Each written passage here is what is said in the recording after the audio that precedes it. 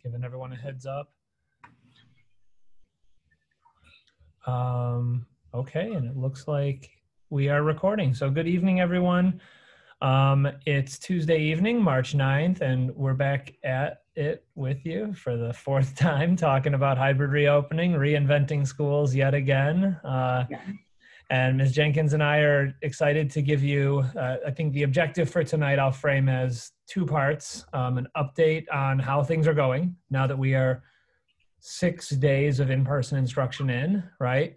2 days of which with all grades K through 8, we're really excited to be sharing with you some of the great things that are happening and some of the things that we're still chipping away at and finding ways to tweak and enhance and improve. And then the second part of tonight, which is a little more brief for now, but we can take questions, which may open it up near the end, is looking forward to fourth quarter and what questions parents may have. So we know that some of you that are joining us tonight are parents of hybrid students who are wondering what your babies are up to all day when they're here from 9 to 4, right? And I'm sure they're coming home telling you stories and you'll want to hear our stories too, right? And then some of you are wondering, okay, so what's it going to be like if my remote learning child is going to come back next quarter? I'm still weighing that decision, right? And we've had a lot of lessons learned along the way, Ms. Jenkins and I and the staff, and we're excited to share with you and then take your questions at the end as we have in the prior sessions. Mm-hmm. So, Ms. Jenkins, you ready for me to share my screen? Yes, ready. Okay. So I will start presenting, and then Ms. Jenkins, whenever you'd like to start, go for it. Okay. Thank you, everyone, for joining us. As Mr. Graves said, it's good to have you. We're happy to be able to update you as we told you we would, because while we talked about it, obviously once you get started in a situation, it's going to be some updates, but actually not as many as we anticipated. So hopefully you get just a general understanding of how things are going here at LaSalle with hybrid learning. So next slide. Sorry, hold on. Here we go. There we go. So basically, the three areas I just want to talk about are just your choice as the family choice. How are the logistics and safety going this week, second weekend, and then it's part-time for you to kind of ask some questions about now, and I'm sure some questions about fourth quarter as well. Next. So as you know, families were given the choice, right, of remote learning or in-person learning in a hybrid situation. And honestly, there's no perfect right way to choose for a district like CPS with so many families involved. So I myself am happy with the choice that you're able to. I hope it brings you some comfort having that choice that is best for you out of the two only choices we really could make. We're very happy to see your children back in the building, and we completely understand if you've made the choice to remain at home, and we're still happy to see their little faces over the screen. Next. So if your student is remaining at home, then just know that our at-home learning is as important to us as our in-school hybrid learning. So we want to make sure that students at home have that same rich learning experience that students in the building have. There'll be some differences because there are obviously building logistics that have to happen, like restroom breaks and community building within the classroom itself. We want to make sure that students at home have the access to the learning in the same way as the students in the building. Still, we want to maintain peer interaction, student-to-student discussion, and as it makes sense logistically, students at home being able to interact with students in the building. And CPS did send us equipment to help make that possible with speakers and headphones. And so we're hoping that, you know, as we get off to this start, we've been seeing it in action in a very interesting way. So we have speakers where the students in the building can hear the students at home and have those conversations, hear their responses, share their responses. So it's coming along, I think, in a very positive way.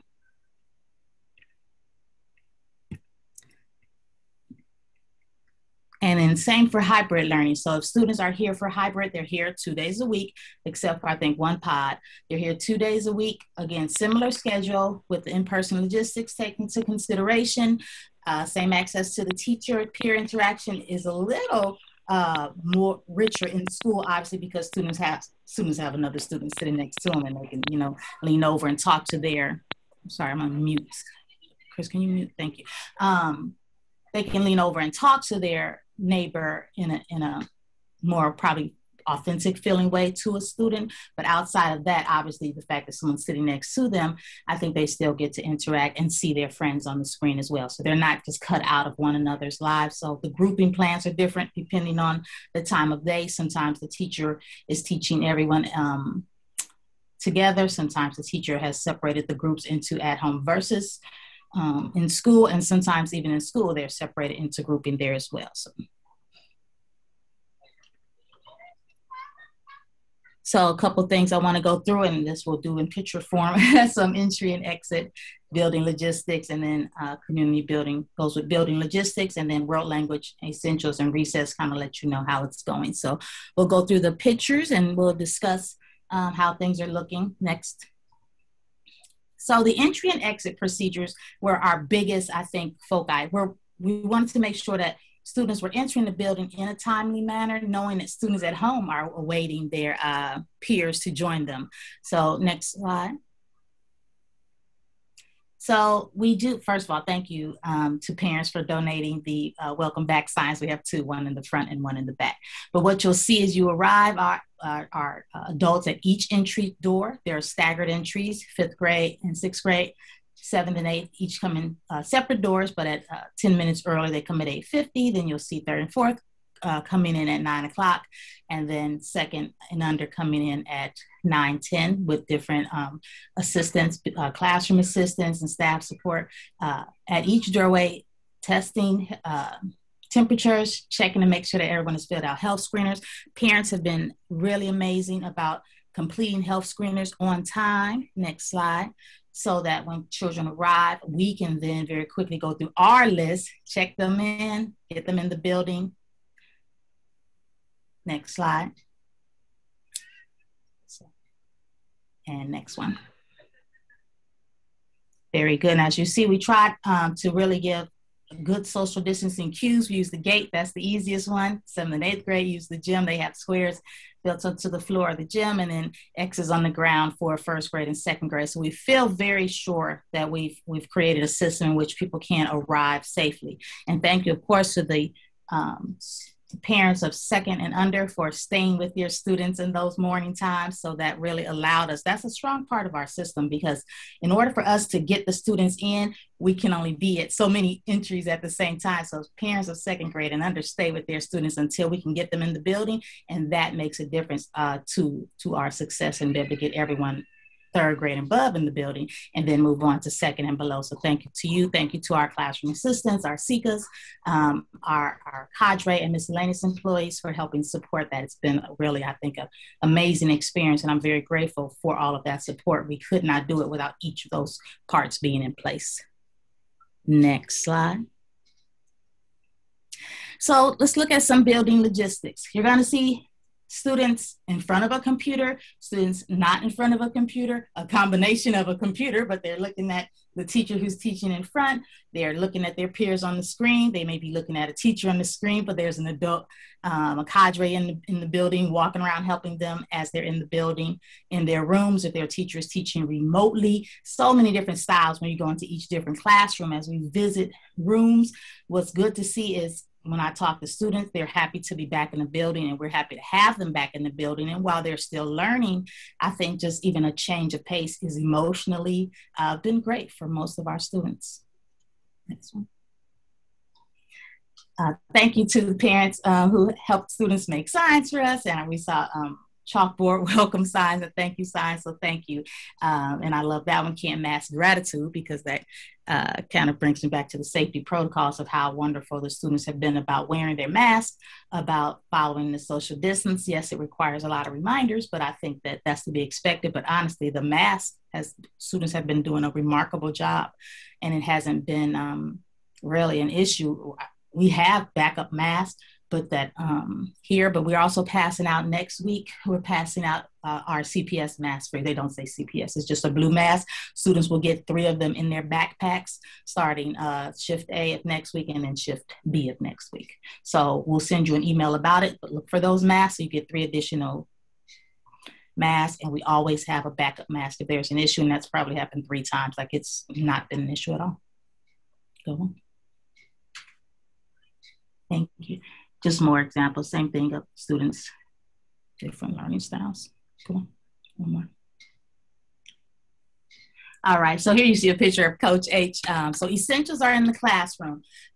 They'll be outside and inside, not at the weather. I mean, we got lucky weather-wise. Now that the weather is broken, we'll be seeing gym outside a lot of times, but also if you see it in the gym, following still safety protocols in the classroom. We may move it into the gym. Now it looks like our new guidance coming in allows us a little more space. So we might see gym move to the gym, but there's still only so much movement they can do inside. So you'll see it outside most of the time. Library is also in the classroom, and art is in the classroom as well. And the students don't travel, the teachers travel. So the gym teacher comes to the room or the art teacher comes to the room. And Jenkins, I think we've said this before. Can I just chime in really quickly? Mm-hmm.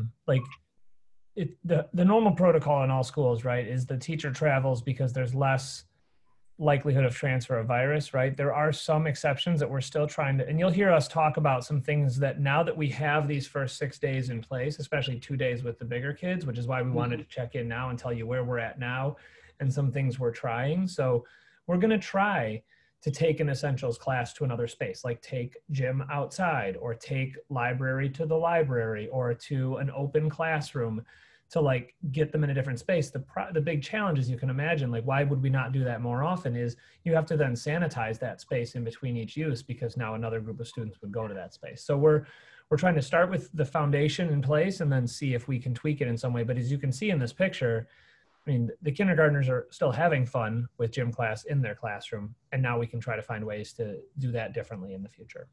Yeah, other issues, I mean, there's so many things to really take in consideration. There's movement in the hallway to consider. When is the next class coming to consider? Because if this class is we're in the gym, the next class can't be in the gym. So it's lots of things to consider. Actually, for gym, that's almost an easier fix because they can be outside. But it'll be art and library. We'll try to work that schedule as best we can to get the movement. But so far, students have been really great about it, and it's been working.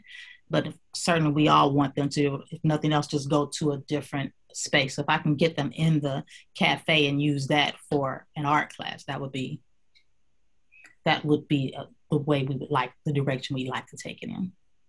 Next. Thank you. That was the first day, I think, of school there. We were just kind of walking in, saying hi to kids, checking on them as they got set up. Again, the little ones have, and little being K2, kindergarten has iPads, first and second have their laptops, and they don't bring theirs back and forth to school. We really thought through what makes sense logistically. Do we have enough devices for students to each have them? No, but what makes sense for our school? So we wanted to put something in place where the little ones did not have to bring their computers back and forth to school every day. And we were able to do that, thank goodness, with new computers delivered from CPS. And so we're happy with that situation. And if we get more computers, we'll move that up to third grade even and fourth if we can. But for now, I think at least K2 solidly can keep a device here at school instead of bringing it back and forth. And so far, we haven't had any major issues with the older students not being able to make that change of bringing it back and forth.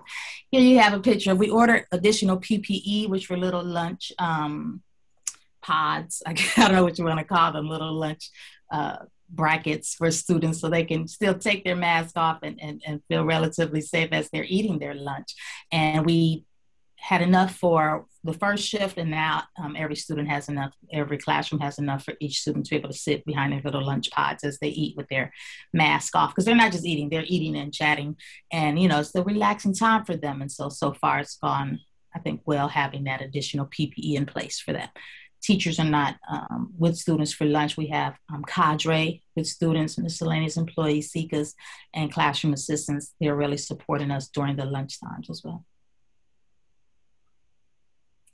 And then as you see, we have these dots on the floor. Students stand on the dot when they're in the hallway. So at every point when students aren't actually walking, they should be standing on the dot.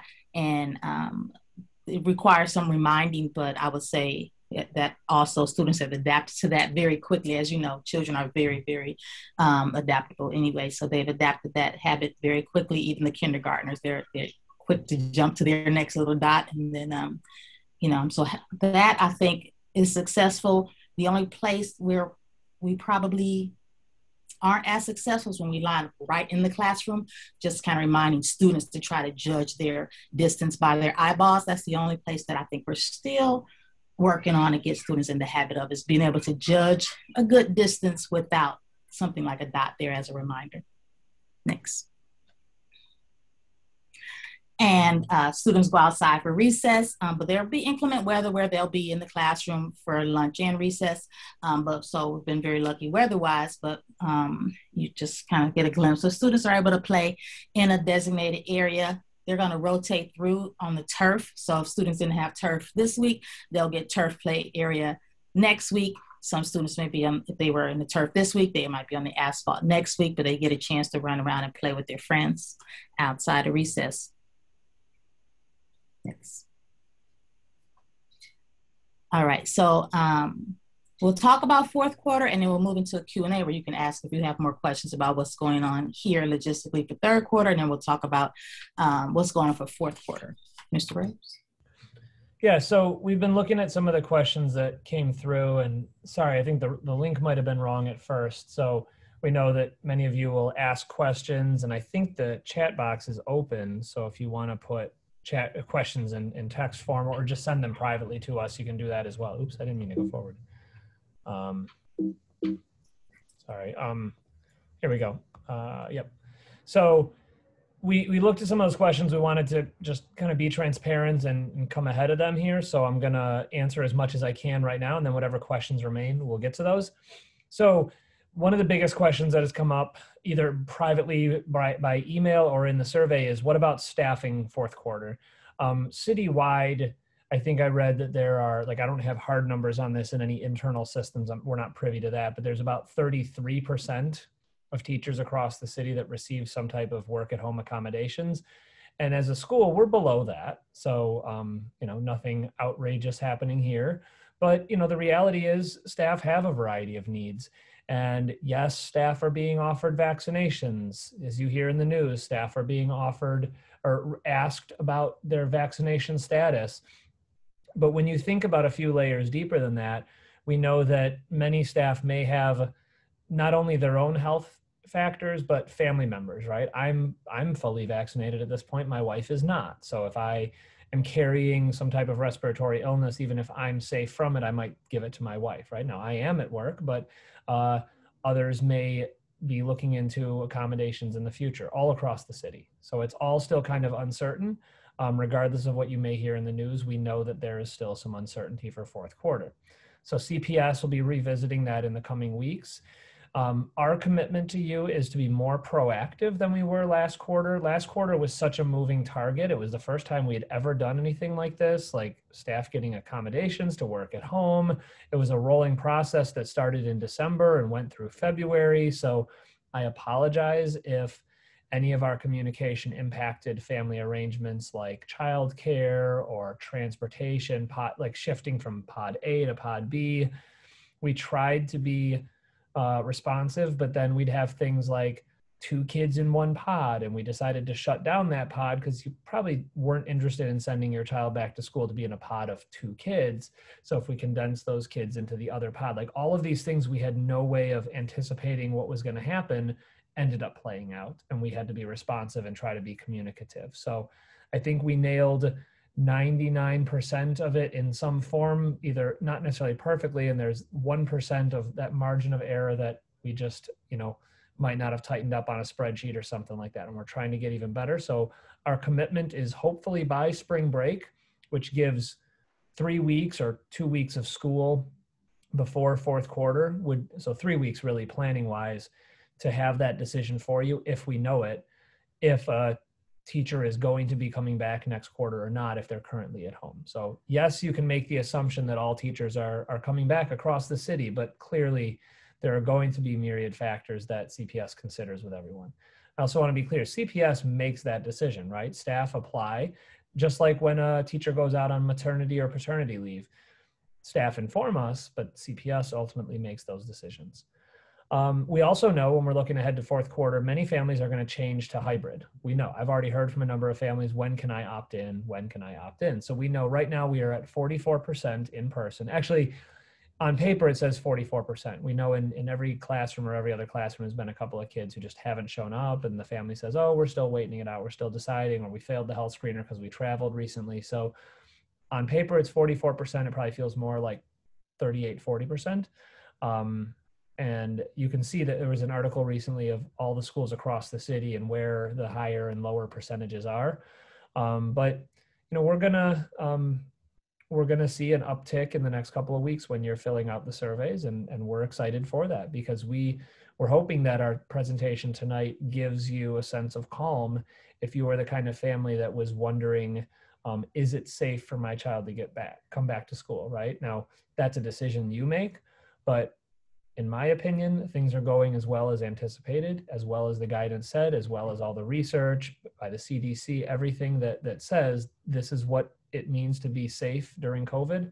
All of those things are happening in our school.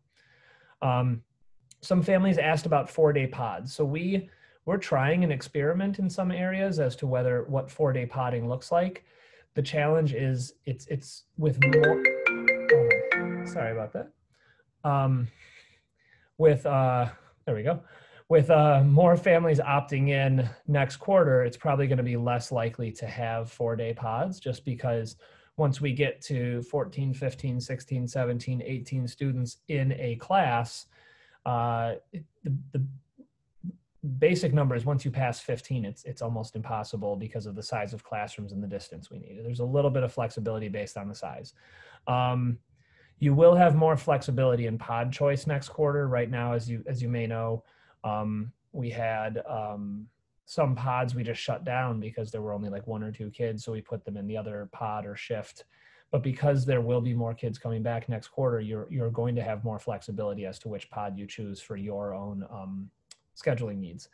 And we'll talk about before and after school care in a minute too.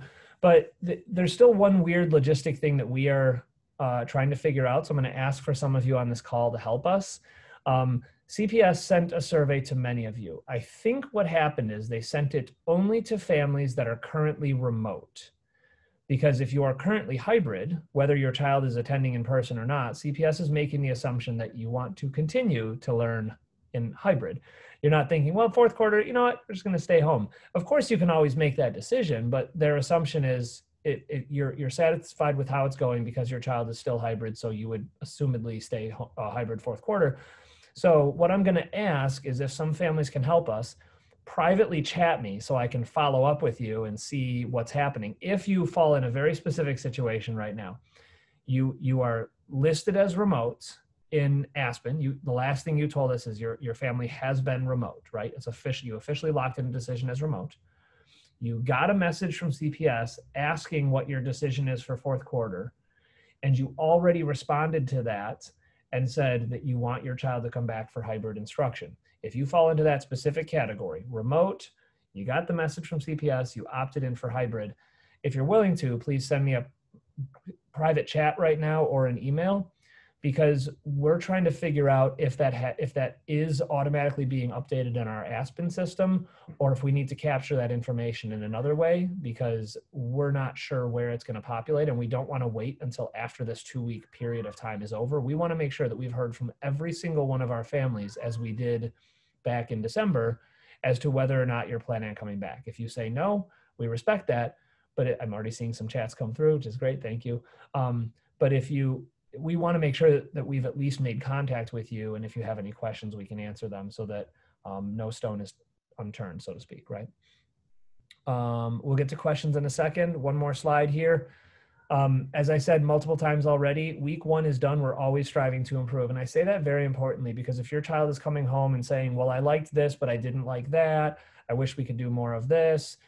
If it's things that are beyond the rules, I wish my teacher were in person, but at least I get to come in the building. Okay, well then fourth quarter, hopefully, that may change.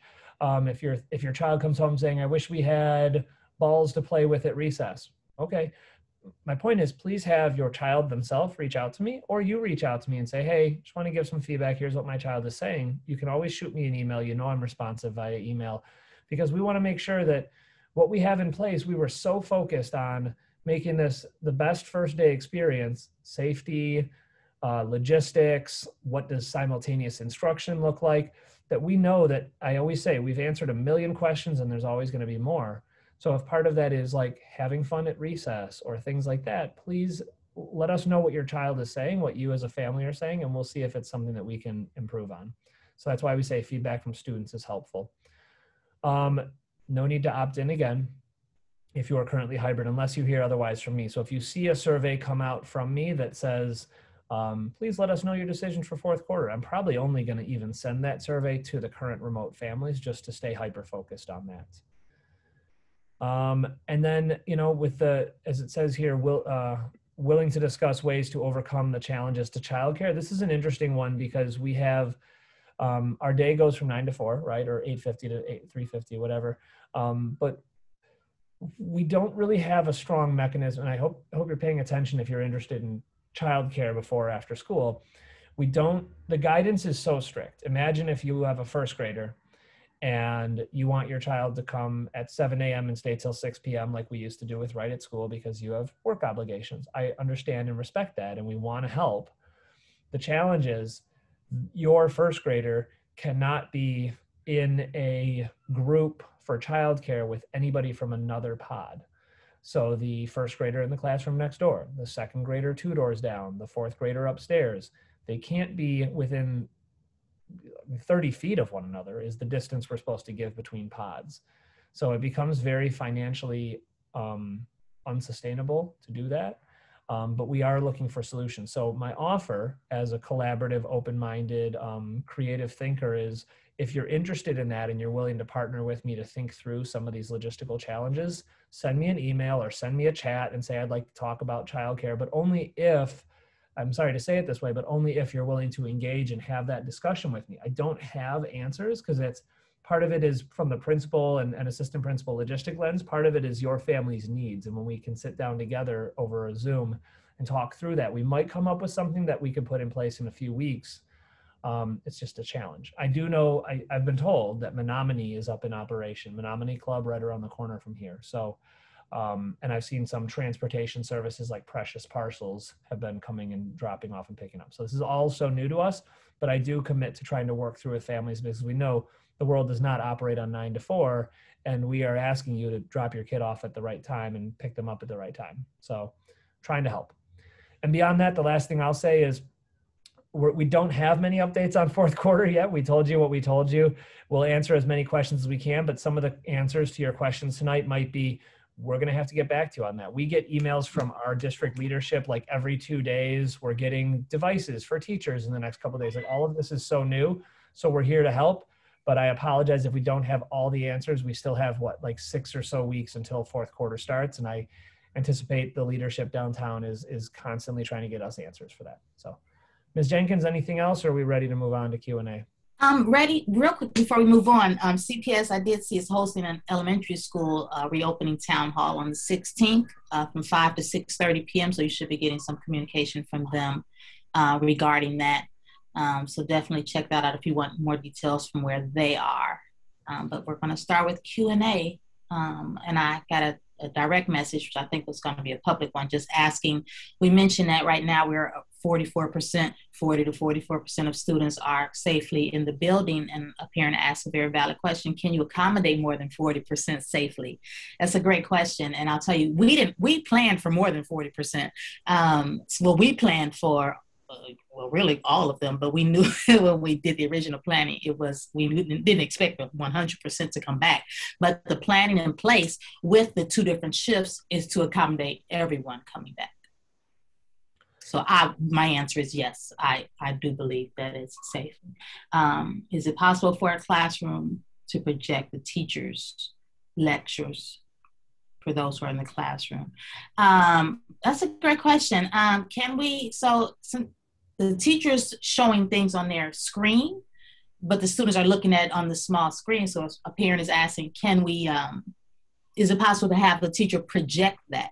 And so I'll say, yes, in a lot of cases there's going to be some training we have to kind of help teachers learn how to get that up on the larger screen just because you think of, so the only reason I hesitate to give just a firm yes, everyone can do it, is because remember, it's different things going on in the classroom. So it might be a group over here doing something different. So we don't want to project that on the screen unless it's whole group learning going on at that same time. But I do definitely think we can look into ways to project on screen during whole group times, if that doesn't hinder grouping plans for the teacher. Thank you. Great question. I think, can I also add to that? Like Ms. Jenkins and I have been around to every single classroom multiple times, peeking through the window, popping into the classroom, staying only a couple minutes for safety reasons, right? Yeah, like we're not trying to like, right? But it's interesting because, as I've said earlier, I wrote an article about this on Medium, that like we are all first years at all of this, right? First year teachers, first year administrators, right? We're all yet again for the third time now reinventing everything we do. And I'm impressed at what our teachers are doing. The interesting thing is we're only 6 days into, for those that are teaching in person and for those teaching at home, trying something new, because now all their kids are not at their own homes or at a pod. Like we had some kids in person who were having technology issues that the kids at home were not having, right? So like all of this is so new. We're seeing a variety of models of instruction, right? As Ms. Jenkins has said, we have teachers who are doing what is called simultaneous teaching, where they're at the front of their classroom with the camera pointing at them and they're teaching their in-person kids. I actually modeled this myself for our staff right before kids came back to see, could I do this? What does this look like? I've been out of the classroom for a while, but I tried it and I thought, this is not as bad as I thought it was going to be. Interesting. I can engage with kids in person. It was Ms. Jenkins was my class in person, and people on my computer screen. I've seen some teachers where they're still in person with headphones on, looking at all the students on the computer screen, whether they're in person or on the computer. My point is, everyone is trying different things to see what works best for my teaching style, what works best for my classroom. So broadcasting something on the screen, on the projection screen, so that all the kids can see it, has its benefits, right? Because now I don't need to have my eyeballs glued to my computer, but it's also not always the best quality I've seen. So sometimes it's better to see it. So sometimes they have both going. I've seen some teachers do, and the student can choose, well, I'd rather look at it up here, or I'd actually rather look at it on the high resolution screen. But I do encourage you, one, let's give patience and respect to the teachers who are just trying to figure this out for the first time. We were trained on all this, but I myself was afraid to do a simultaneous anything with in-person and at home. And after 5 minutes of doing it with our staff, I realized, oh, I can do this. So we're tinkering with and we're trying, but feel free to send me a suggestion of like what your child is saying, like I've said, and we can talk with the teachers and see, if a one-time lesson, how does that go? And there might be benefits and faults to that, or reach out to the teacher directly or have your child suggest it. So we are very open-minded to trying different things, but at the end of the day, Ms. Jenkins and I are going to respect what teaching style fits best with the teacher, because the more logistics, the more technology needs, things like that, it might actually slow down and throw off the instruction the teachers are trying to present. So I've been taking pictures at questions that came to me privately, so I will get back to everyone who messaged me already. But Ms. Jenkins, did you have more questions come through you wanted to address? Just one more, and then we'll start taking hands raised if there are any, which was, I think we responded to this, but is there a chance that kids will be able to attend 4 days a week in Q4? And so it's different parts to that answer. Students could attend 4 days a week only under certain circumstances, right? That have to be met. It's probably less likely that a student would be here 4 days a week in Q4 because there will be more students. And so we'd have to accommodate students safely. We'd probably have to stick pretty strictly to the separate pods. So I would say off the top, that it's less chance of students being here 4 days a week. I think we're going to still see the same hybrid model with a shift A and a shift B. I'll say, see your hands? I can't see those. I'll look in a second. I did get a bunch of people who said, yeah, we were remote and we decided to opt in. So thank you. I took pictures of those names. I do see some people that said daycare exemptions. People asking about daycare exemptions for teachers. That's something that, just to be clear, what happens is a teacher applies. We don't see the entire paperwork. Like we don't see any of it. It's their confidential business. and then it goes to CPS. CPS asks us about our staffing and things like that. We let them know what our like scheduling and everything looks like, and then they make a decision. It sounds like a logistical nightmare on CPS's end. So I honestly don't know what types of childcare exemptions are being approved. I can imagine some that are partially medical, like what if, the teacher comes to school and then brings something home, and then the child goes to daycare, and what if the daycare is considering kicking the child out because of exposure to COVID? Like, I'm not sure on some of those situations, but I will say there's a possibility that staff across the city are getting accommodations for childcare, but it's not as simple as a yes or no, right? It's more complicated than that. Deanna, what can you project on how the model will look like in fall of 2021? Ooh, you're pushing us now. Honestly, it's going to always obviously depend on what's going on with the CDC, Chicago Health Department, the vaccinations. I'm not in a position to make a projection, but Mr. Graves, do you want to go ahead and make a... I'll make a prediction. I'll make a prediction. I think, and I say that I'll preface this with, we've all made how many predictions in the past year, and we've all always been wrong, right? I mean, it's with the exception of those of you in the medical industry or something like that, you've made some very good predictions. I've thought about, I remember when we were writing our CIWP, our school strategic plan, back in January, February, March, April, May, June. You can think of how things evolved, and it just, we thought we were all coming back in the fall. And then of course, everything got worse and worse. And then we all started remote. Originally, we thought we were coming back in 2 weeks. Yeah. My prediction is there will be fully in person or fully remote, no hybrid instruction. That's what I think New York is shifting to in the near future, or they just did. I haven't read the full article. We've been so busy here, but that's my prediction. Unless COVID continuously spikes, I think it'll be safe enough that all students will be welcome back. We'd have 5 days a week, up to 28 or so students in a classroom, but we will all still be masked, and teachers will be teaching simultaneously with kids at home. I have no say-so in the matter. I could be wildly off, but that's just a prediction, just based on what I'm seeing around the country. I heard that in Florida, there are, in the Tampa area, Hillsborough County, they're trying to make masks not required in schools. So I think we just live on different planets sometimes, and I think what we're doing is very safe, and it's a good step in the right direction. A parent is asking about pull out instruction for students with special needs.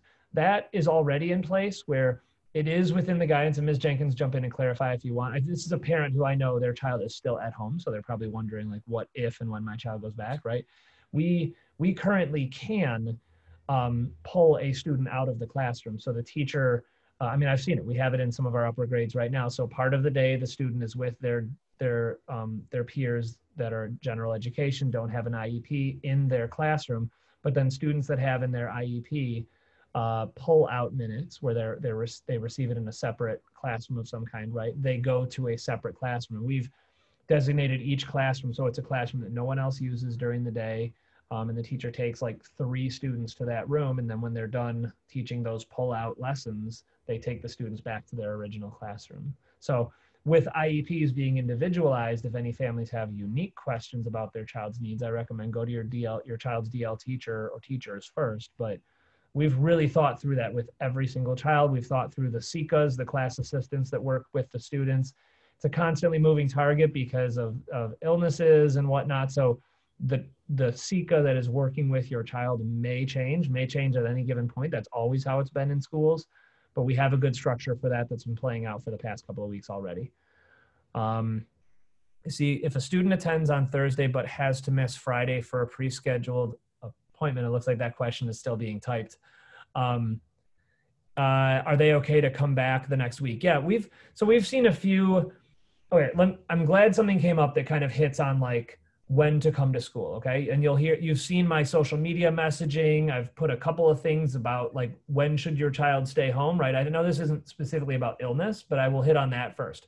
We've already seen it a couple times where a child comes to school and maybe the parent is feeling under the weather. It's not COVID. They're sure it's not COVID. Like, look, the safest thing is keep your child home, right? If you know that there is any risk that they might be exposed to COVID, keep your child home. That is the safest. I'm not saying you have to do that. What are your rights? There's a health screener. If your child passes the health screener, they are allowed to come to school. The health screener talks about exposure to COVID. It talks about travel, quarantining for 10 days, all of these things, right?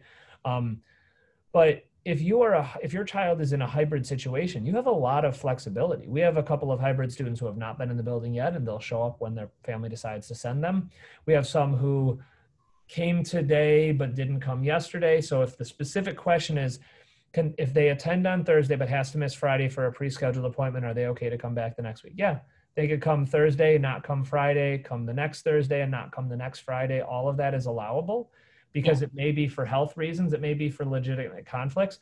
We do highly, highly recommend, and I mean, it goes beyond that. Please, please, please have your child learn from home. There's all little things in the Aspen system for attendance. Are they present in person or are they present virtual? And we have to track all of that. We want them engaged one way or the other. It gives us that flexibility, right? Someone asked, will Leopard Days continue with hybrid in place? Perhaps move to Wednesday. Yes, that is exactly what we are planning. Yes, we are still planning on having more Leopard Days. That is the only contingency there is the staff side of it. I think all families would say, you know, I try to equate Leopard Day. Don't think of it as lost instruction, right? For anybody thinking like, you know, we need to maximize instruction. Absolutely. We have gone time and time again in our master schedules starting in September beyond the minimum requirements of CPS instructional minutes. You look at a lot of schools, they're figuring out how to fit in the CPS requirements. We are thinking, this is the requirements. How do we go beyond that? But I think of it like a field trip.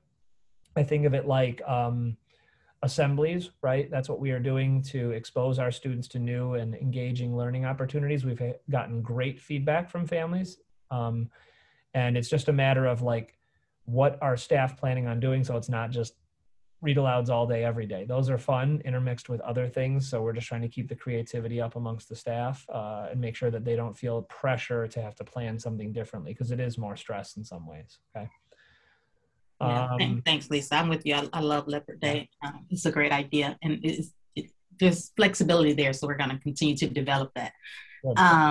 Good question. Will we know anything specific about teachers planning on returning in the fall for remote learning? Oh, in the fall. Sorry, I misread that. I thought for fourth quarter, in case anybody missed it, if they joined us late, we're trying to have that information to you before we go to spring break.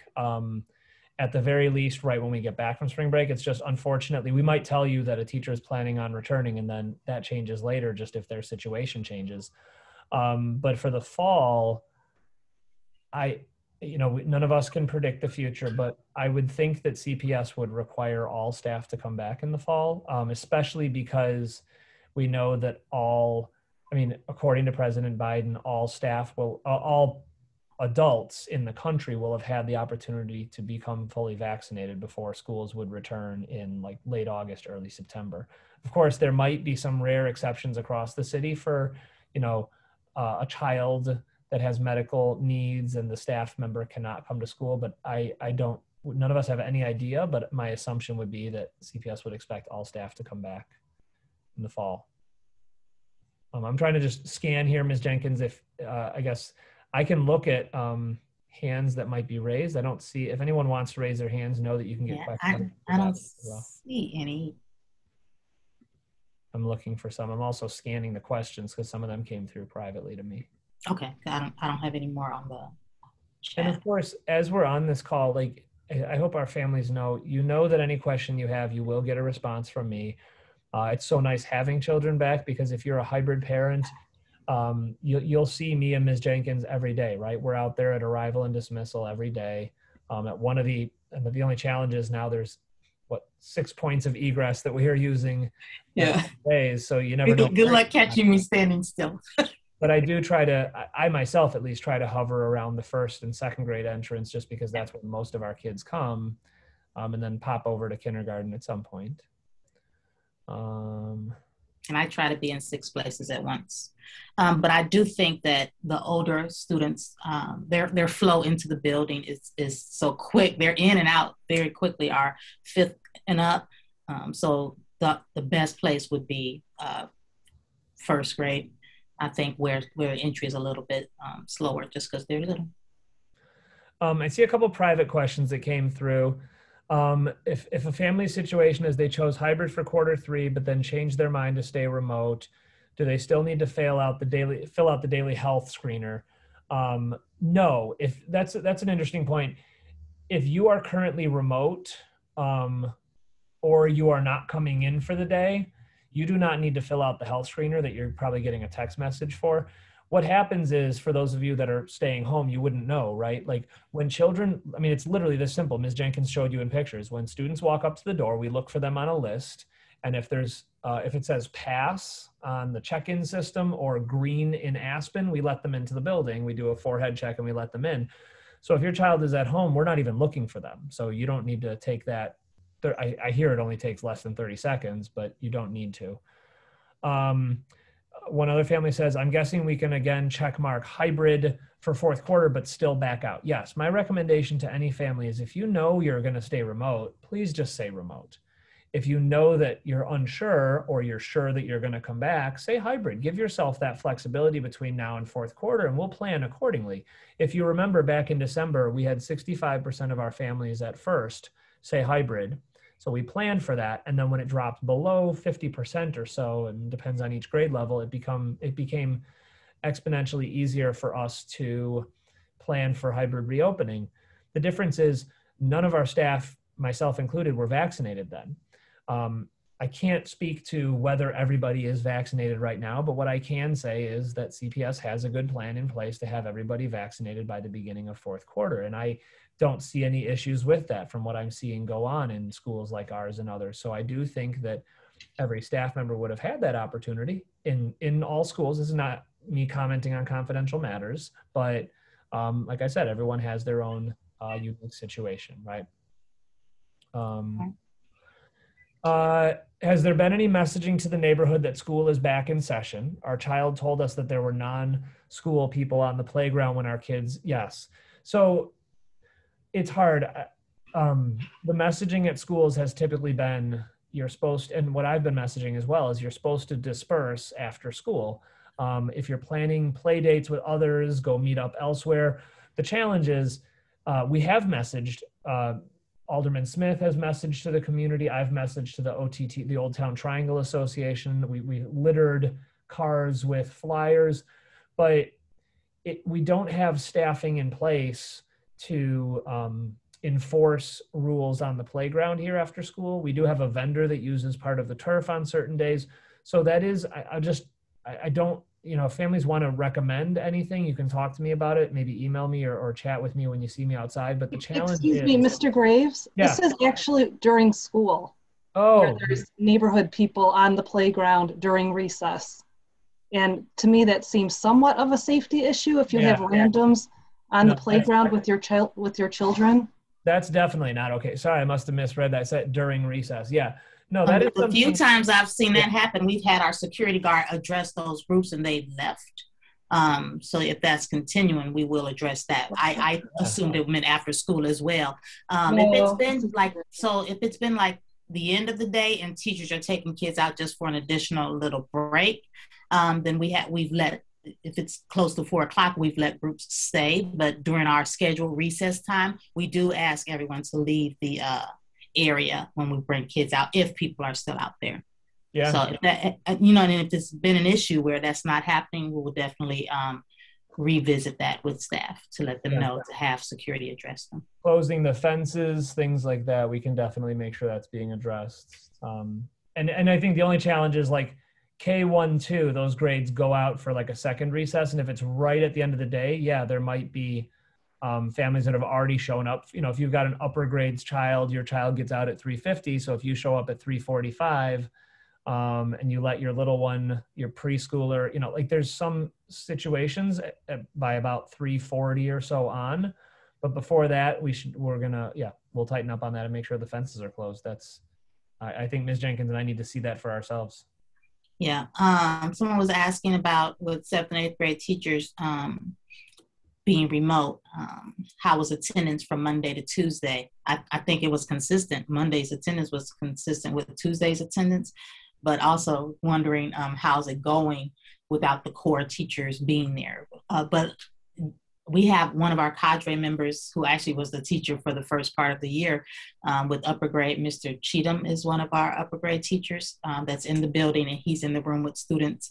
And then we also have a new staff member, but it's consistently the same staff member in the room with students, and then we're visiting frequently. So I think it's going well with, and so far when I've asked the students how it's going, they would agree that it's going well, but we're definitely going to keep an eye on those rooms to make sure, but I feel very happy and trustworthy that I trust that things are going well in those upper grades, because the teachers are there, they're just there remotely, and the person that we have in place, I think we have strong people in place to make sure that it goes well.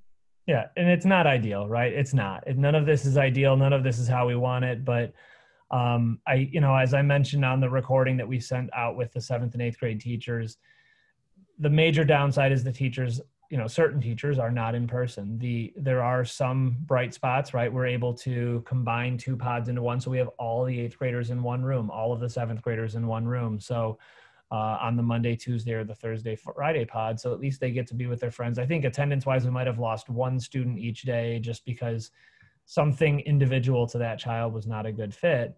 But I'm optimistic that the numbers will go up in 4th quarter, and, certain staff will see across the city who's coming back. I think it'll be a better experience. It's hard when a lot of families opted out early enough that then your child is asking. What we noticed is I could imagine if this student doesn't want to be here because none of their friends are here, and the other students in the classroom are students they know but they don't hang out with, right? So in the upper grades, that's kind of a big deal. I noticed in K1, 2, that's not an issue at all. They're all friends with each other, hanging out with each other. So someone just asked, if hybrid numbers are extremely low, can kids move from 2 to 4 days in person? There are some situations, and I think I mentioned earlier, we're piloting that in a couple of classrooms right now, a 4-day pod, but it just depends on the situation. So I'd recommend reach out to your child's teacher and ask if that's a possibility, and they'll tell you why or why not. And like I said, 4th quarter, it's probably less likely because we're going to have more kids opting in. So if that number in that classroom crosses 14, 15, 16, it's just less likely that we're able to stretch that across 2 days. But it is still a possibility. We saw how it played out with the one classroom that started 4 days, and then the second one that's going 4 days now, how it's a little more nuanced than that. So do reach out to your child's teacher and ask about the possibility, and they'll share with you what they can. Okay. If anyone else has any questions, I see we're kind of slowing down on what's being put into the box. We'll send out this recording. We're around. That, Ms. Jenkins and I were just talking. We're probably going to do at least 1 more of these before 4th quarter. We don't know what else is going to come out from CPS. Everything. Yeah, like a pre-4th quarter one. We'll do that, and then go ahead. Sometimes we only get a 1 hour heads up over you on some information. So, we'll try to answer what we can. Yeah. Good. And, and hey, the positive feedback is appreciated. We need to know, honestly, critical feedback is helpful. Honestly, positive feedback is as well. And I don't mean that because we're looking for compliments here. We see the joy on kids' faces, but if something is working and you let us know that is working, that is very helpful for us to know, so we can keep that in place and build on it. Versus us thinking something is working, but we don't know, right? So your feedback in any form is what we want. We'll keep sending out these FAQs because you can put a question in there. You can also put feedback in there, right? So, yeah, thank you. I see a few more comments coming through, but a lot of you have individual situations, so we're going to be able. I have LSC in less than 48 hours, so I'm gearing up for that. But you'll get a response from me in the next few days if you need something further. Yes, thank you everyone for joining us tonight. Like Mr. Graves said, we'll do a pre-4th quarter town hall with you for questions that will arise between now and then. I'm sure as we get closer to it, we'll give you more details about what's coming up. Thank you, everyone. Yeah. I think last thing I'll say to end on a more positive note too, one thing we are really trying to work on as a staff is how to develop a sense of community between our students in person and our students at home. We don't want either group to feel left out, you know, the students that are in person, but there are only a few of their friends here, or students, more notably, of course, the students that are at home that, you know, are feeling like their friends at school are getting this amazing experience. So we're trying to think of like how we can do more activities with kids. We're actually meeting as a staff tomorrow to talk about that and really put our heads together. And those of you that have your own ideas, you know, we're going to create collaborative Google Docs amongst the staff and things like that. So anything you want to share, if we feel like that's something that we can do and it'll be value added, we'll add it to our collection of thoughts. So we're open to your input because we want your kids happy and safe and learning, of course. So thank you, everyone. Have a great night. It was good talking to you. And I think if there's no other questions, we'll go ahead and end this call. Take care, everyone. Thanks.